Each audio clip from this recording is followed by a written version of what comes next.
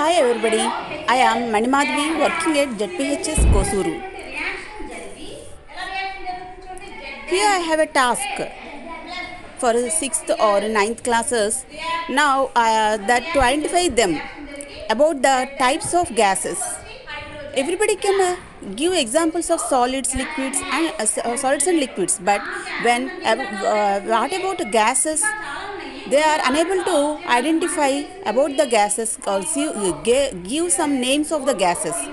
So here I explained them some gases about some gases, and also I have explained the laboratory method of preparation of zinc, preparation of hydrogen, gas like hydrogen by using zinc and HCl. So people are very interested or keen. They are interested in knowing about the preparation of gases. So I took them outside to the laboratory.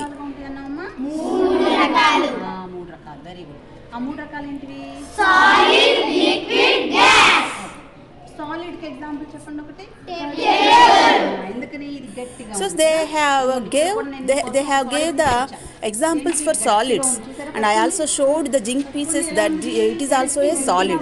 They all have happily enjoying how the solids are. They are very strong. And also I showed the examples for a liquid. Already they know about water. They all gave the example for liquids as water.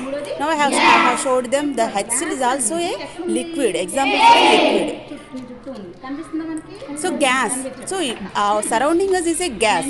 Now I have a task of preparation of hydrogen gas. They don't know what the gas is preparing. They all observed.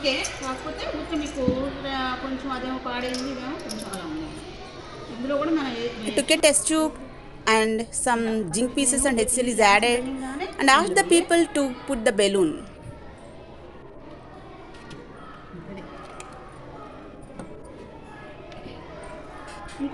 The two more test tubes, the balloon.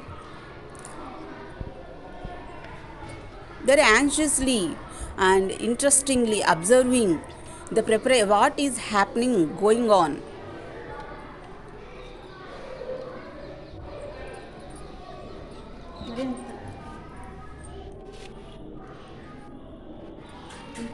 So they now they can observe clearly that some reaction is happening. What before I have explained on the board, that zinc and HCl, how they react. So the reaction is happening, and they can observe all that reaction what I have explained already in the classroom. They also identified that the gas formed is colorless. Now I asked them which gas, what the gas, the formation. So they cannot say what the gas is formed, because they already know about. I have explained the types of gases like oxygen, carbon dioxide, nitrogen and hydrogen. Now, how to identify the gas formed?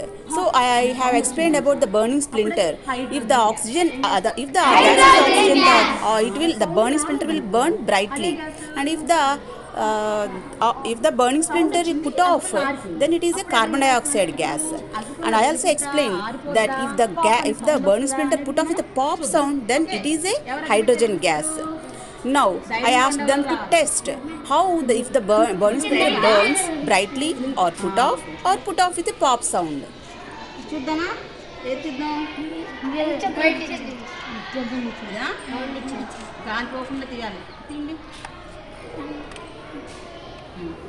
So they have chosen the green balloon to test for the gas.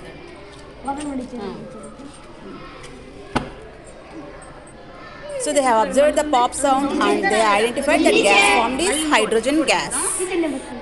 Thank you one and all.